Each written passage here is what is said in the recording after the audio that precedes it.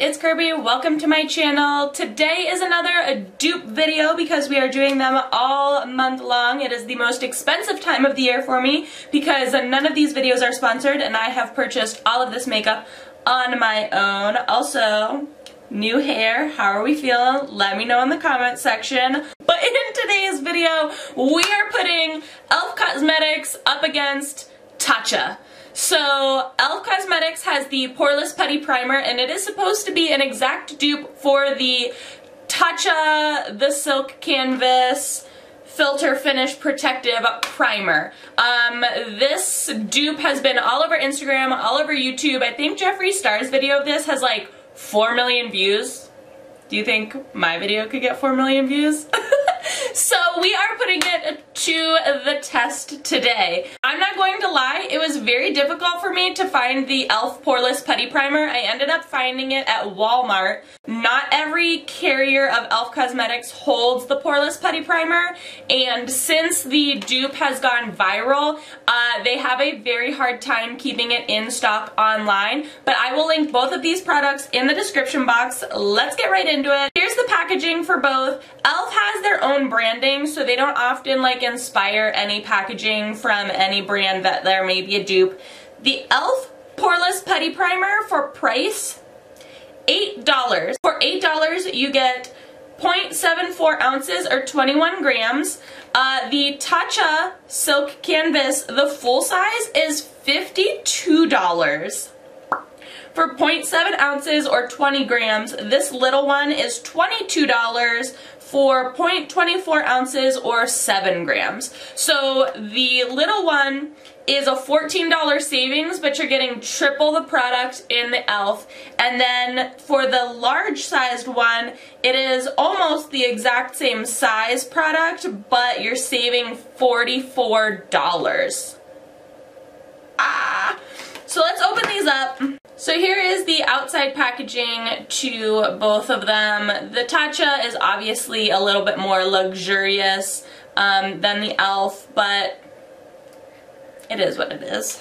They look the exact same. The product is the same color. I will say the Tatcha Silk Canvas has a little bit of a scent. It's like a lemony citrusy scent. But I'm not getting any scent off of the Pore-less Putty from e.l.f. Cosmetics. So Tatcha has a little scent, Pore-less Putty has none. They look the exact same. Let's see what they both boast. We'll start, this is just off of the box too.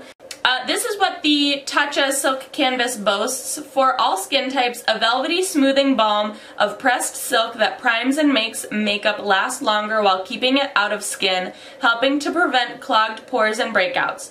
To use, dot a rice grain amount of on face with fingertips and massage into skin suitable for face, eyes, and lips. Alright. The e.l.f. Pore-less Putty boasts this perfecting putty primer smooths the skin and preps it with sequelan to help moisturize and grip makeup for all-day wear. The velvety texture glides over the skin, smoothing over imperfections for a poreless effect. Directions: apply a thin amount to moisturize skin to prepare makeup application. Allow to sit for 30 seconds before applying foundation. Okay, I have no clue what sequelan is. Sequelan? I have no clue what that is. But I was looking at some of the ingredients and they do have quite a few that match up. Both of these have dimethicone in it, so these are going to give you that like poreless, silky, silicone-y feeling. So to do the test, we're going to do the e.l.f. Cosmetics Putty Primer on this side and the Tatcha Silk Canvas on this side. I like to use, if you're new to the April Fool's dupe series, first, hello. Second, I like to use the products side by side because I think that is how you get the best know-how or the best view of if they actually are dupes or not, because if they perform the same and you can't tell that you're wearing two different products, then we're good to go. Alright, so let's start. I might have used too much. That was more than a rice grain amount per Tatcha's instructions. So now we're going to let it sit for 30 seconds per Poreless Putty Primer's instructions. I will say in this 30 seconds that a lot of e.l.f. Cosmetics primers have not jived well with my skin in the past. I do not use a lot of their primers only because they do not leave a wonderful finish to my face. I don't know if that's just like my skin type, my skin texture, the ingredients, the quality. I'm not really quite sure. But letting you know ahead of time, that's where I stand with e.l.f. primers. So they both kind of scooped out the same. I tried to take the same amount from both.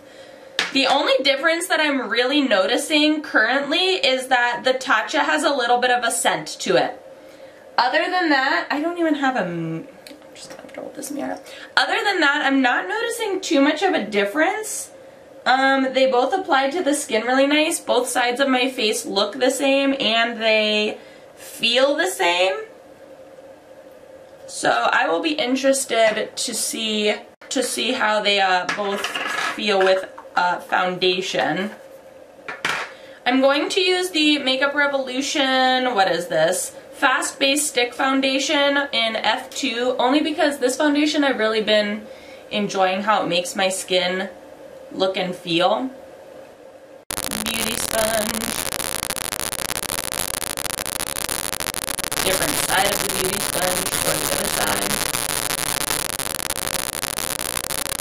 Alright, some initial thoughts. Both sides of my skin look the same to me. They both have that like poreless primed look. I'm not noticing too much of an interaction. My bangs are weird. I'm not noticing too much of an interaction with the foundation itself.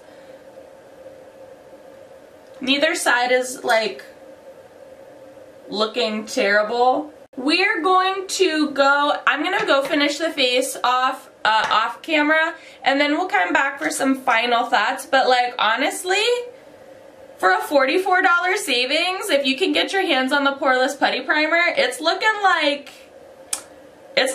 an exact dupe so far. Alright, so I'm gonna finish the face and then we will be back for final thoughts.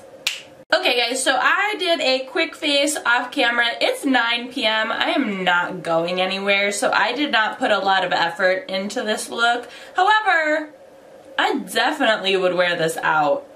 Like, yes. In the end, the Tatcha versus the e.l.f. Cosmetics Face Off Silk Canvas versus Poreless Putty Primer. Honestly, I can tell no difference whatsoever. As I stated before in the video, e.l.f. primers usually do not jive well with my skin. However, the Poreless Putty Primer is giving me like major life right now. Both of them are. I wouldn't say that they give me a completely flawless, poreless finish. Neither of them do, which is kind of strange because that's what like they both say that they do. However, it gives a nice like texture to my skin, especially like I'm looking in like this area, like where I have the most pores, blackheads, clogged, whatever you want to call it. I'm looking like in this area, and honestly the interaction with foundation, sponges, powders, brushes, I'm not noticing like bad interactions, I'm not noticing irritation, I'm not noticing any issues with the primers or my skin itself. And so I'm gonna say that this is a 100% dupe. Nothing felt more luxurious than the other. The only difference that I truly noticed in application, everything, was that the Tatcha has a little bit of a scent to it. That's the only difference. They both applied the same, they both have the same texture, they both have like the same everything. So e.l.f. Poreless Putty Primer, $8. Tatcha Silk Canvas, full size, $52. $44 savings, people. If you can get your hands on the e.l.f. Poreless Putty Primer, I would highly, highly recommend it, especially going into summer. I feel like this/these, because I will use this since I own it now, are going to be like a very good summer primer to kind of prep the skin and give it that like tackiness for all day wear and not having to worry about like sweating and it wearing off and things like that. Like definitely the Poreless Putty Primer. I'm excited about it. So, I will link these products in the description box below, as well as most, if not all, of the products that I used on my face, so you can check them out on your own time. If you enjoyed this video, give it a big old thumbs up. Let me know what you thought in the comment section below. Do you like dupes? Do you not like dupes? Do you have a dupe that I should check out? Always looking for recommendations. Let's start a conversation in the comment section. As always, please be sure to subscribe and hit the little notification bell. I would hate for you to miss out on another review, dupe, or tutorial. Thanks so much for watching, guys.